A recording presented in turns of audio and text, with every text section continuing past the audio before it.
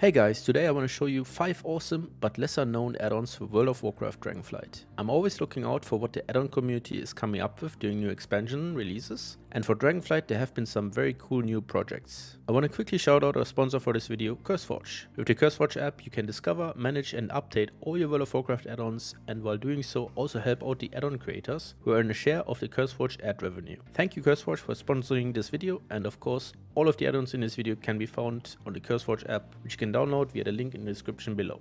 Talent Loadout Ex is one of the most important add-ons for me in Dragonflight. With the addition of the new talent system in Dragonflight also came a new UI that supports talent loadouts. There's an arbitrary restriction in place that limits you to 10 talent loadouts total per character. For players that play multiple roles, for example DPS in raids or tank in M+, maybe you also PvP a lot, 10 loadouts is really limiting. Additionally, the Blizzard UI is not the most user-friendly and also still has some bugs or quirks that can be quite frustrating. Talent Loadout X simply gives you as many talent loadouts as you want. The add-on attaches to the right side of the talent frame and you get a nice list to create and select new loadouts for every spec here. Every loadout you create is also account-wide, so if you play multiple of the same class, the loadouts will appear on your other character automatically. Now these are technically not Blizzard loadouts, they simply override your talents.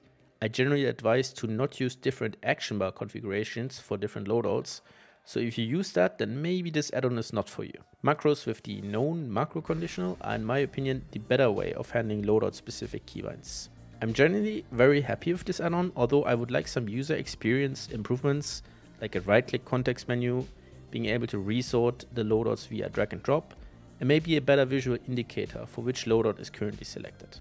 Another add-on that improves the talent UI is talent tree tweaks. There are too many features that this add-on has, but I'm gonna list just a few of my favorites. You get 3 new buttons in the bottom of the talent window that allow you to respec to another spec instantly without having to navigate to the specialization tab. You can hold Control and use the scroll wheel on your mouse to resize the talent frame. Often you might want to know what's going on behind the talent frame, so now you have a nice slider that can adjust the opacity of the talent window background. Also, one big issue with the talent tree is that sharing a loadout is not always possible due to UI taint. You click the button, but sometimes it just won't work.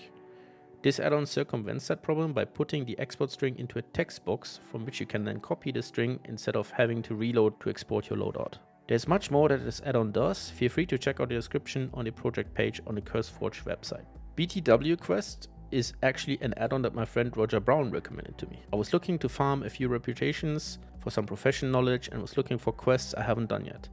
This add-on shows you available quests for the character that you're on directly on the world map.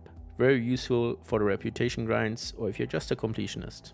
Profession shopping list helps you for all your crafting needs, even if you're not a crafter yourself.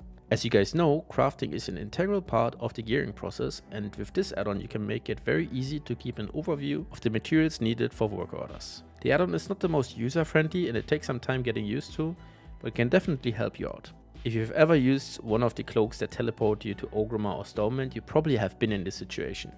You're fighting a raid boss or you're doing M+, and suddenly you wonder why your character feels super weak. Turns out you forgot to equip your actual cloak again. Teleport Cloak will automatically re-equip your last used cloak after you have used the teleport. A while ago I made a very cool macro that in combination with this add-on basically gives you an Orgrimmar or Stormwind fire and forget teleport button.